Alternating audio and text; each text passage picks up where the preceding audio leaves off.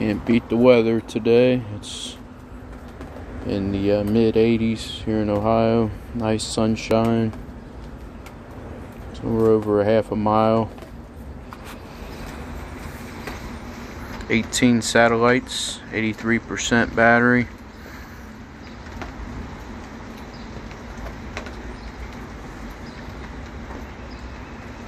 We're on normal mode.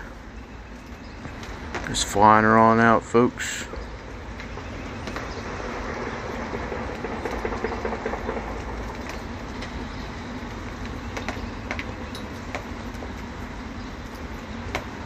We're just gonna go ahead and circle up to this water tower that you see on the left of the screen.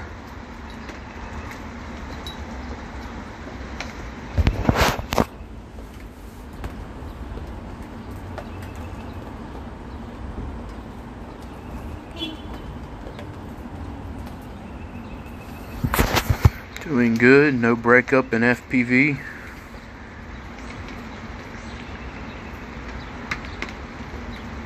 Now, there were some people out there asking about joystick settings, and there isn't any for the yaw yet, but stay tuned. I'm hoping that with another update to the app that they add that, help slow down the vertical and the horizontal rotation on it, which will be definitely a big plus.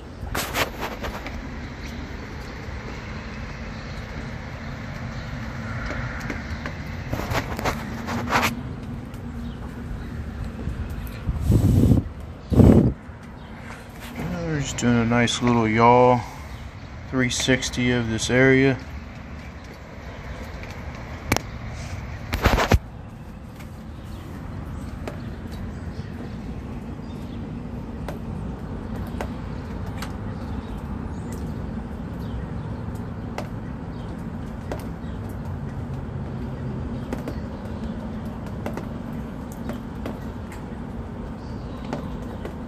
Raise the gimbal up a little bit.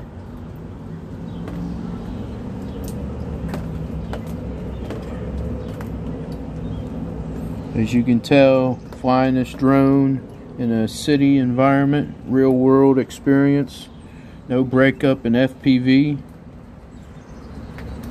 which is really nice.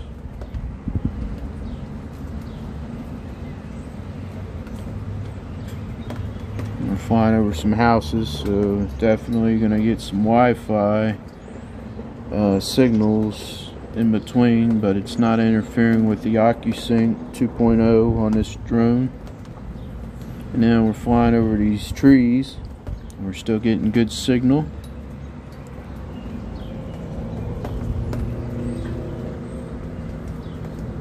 So definitely handles it pretty well in real world environments.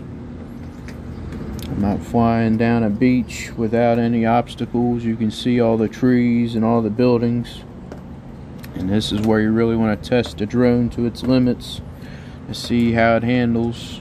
And so far she's doing good.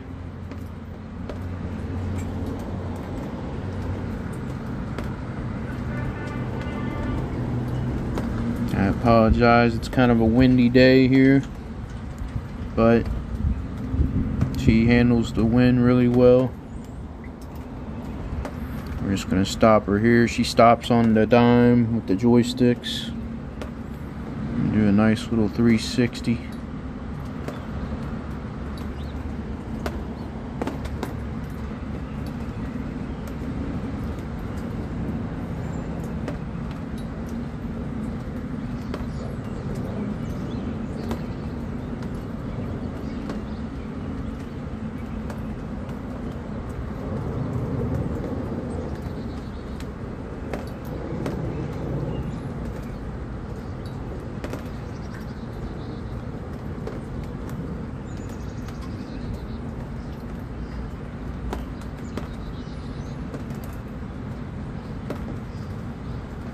Now let's go ahead and fly over towards me, over on this side.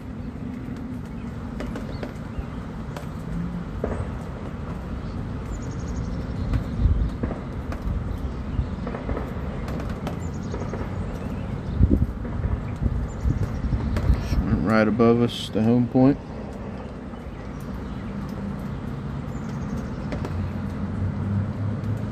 Still doing good on the battery. It's 65%, 17 satellites. We're heading over this way now.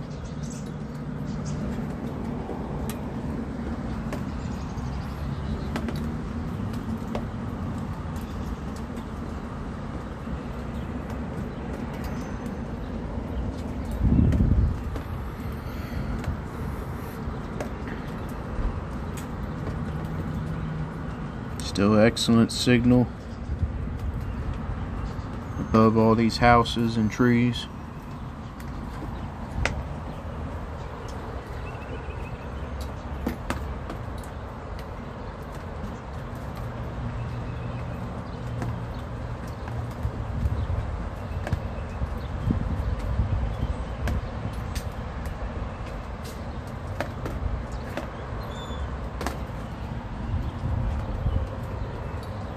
We're just gonna continue to push her out. I think most people will fly in environments similar to this, where you're gonna have a lot of houses and a lot of trees. So this is a good thing to show people exactly how it handles. We're over half a mile now, and we're gonna go ahead and just do a nice little circle here. Zoom down. Image quality is still really good.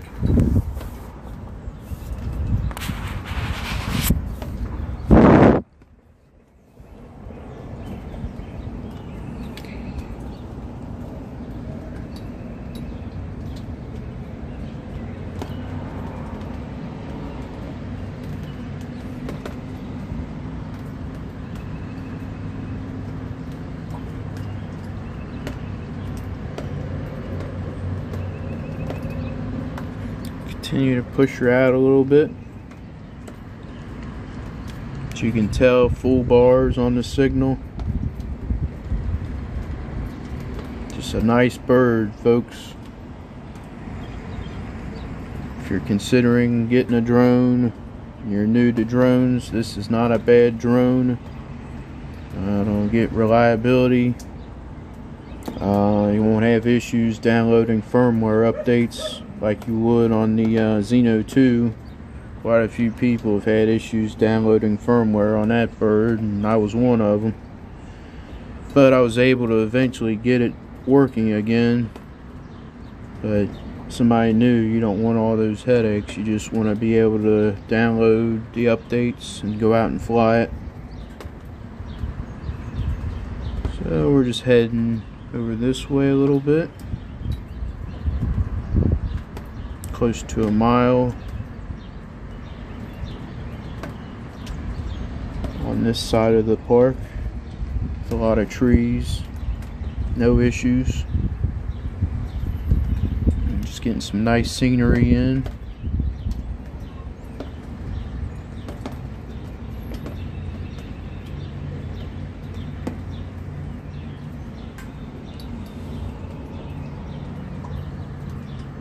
Circling around.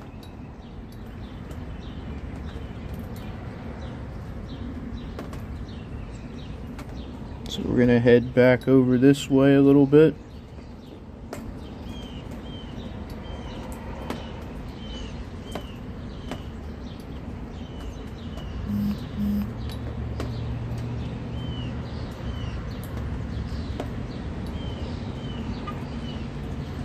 Doing a very nice job. Mavic Air 2.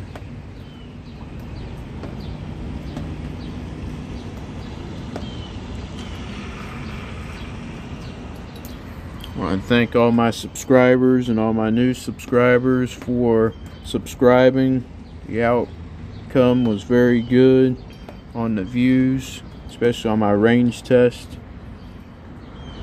And you'll see other range tests as well, but my range test was in a congested area similar to this, and it handled really well, over 2 miles. Still had excellent signal. So thank you all again. And if you're new to my channel, hit subscribe, hit all notifications, and I'll keep you up to date on the latest and greatest new drones. So we're just heading back over towards us.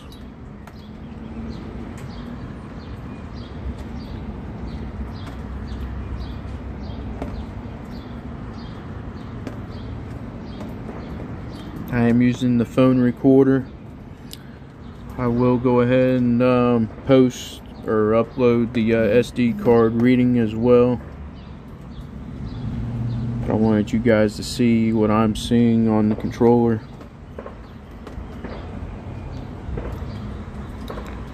Looking pretty good.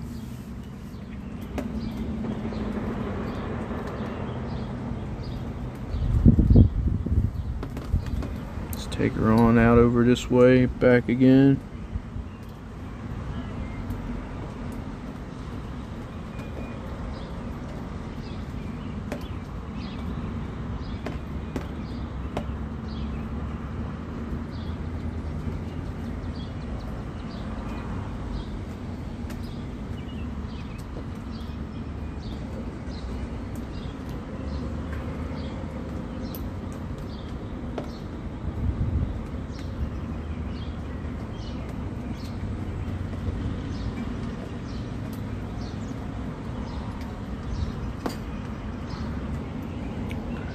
Still doing well.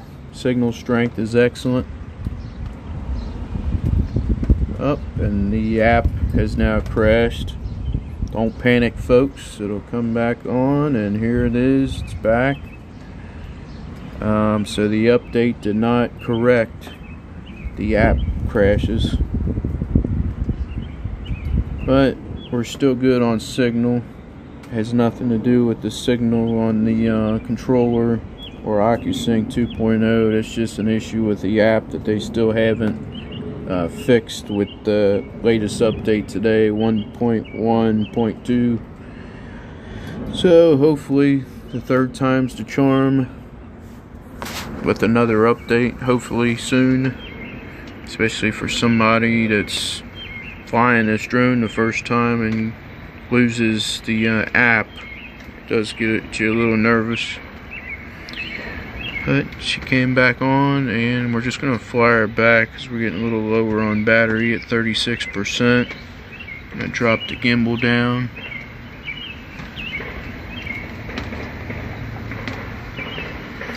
We're approaching the home point.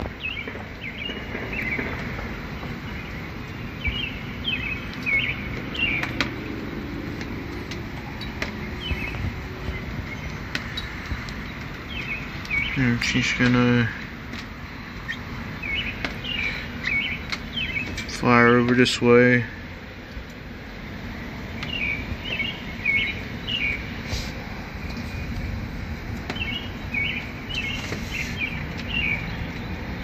Do a nice little 360, and then we'll hit the return to home and land her right on the pad. Thanks again for watching Jaybird Drone, the original. Stay tuned for the giveaway.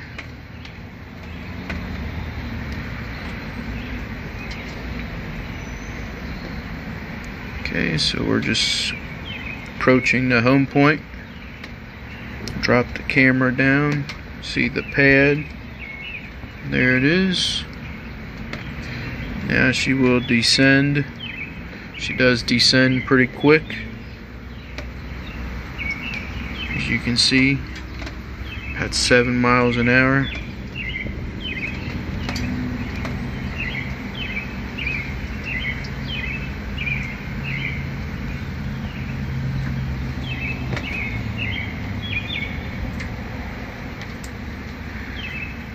Just coming down to 150 feet. And it looks like we're going to hit the landing pad. The precision landing on this drone is incredible.